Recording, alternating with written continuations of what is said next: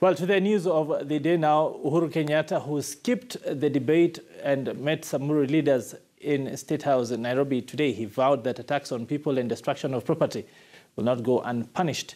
President Kenyatta said that he swore to protect all Kenyans without discrimination and will not renege on that mandate.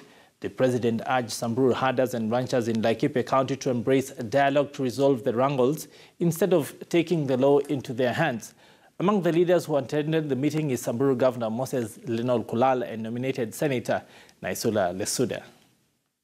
Haja yetu sana kubwa hata sio uchaguzi. Haja yetu ni amani katika taifa letu la Kenya na wananchi wetu waweze kuendelea na tuweze kujenga taifa letu kwa njia ambayo inastahili. Si namna hivyo?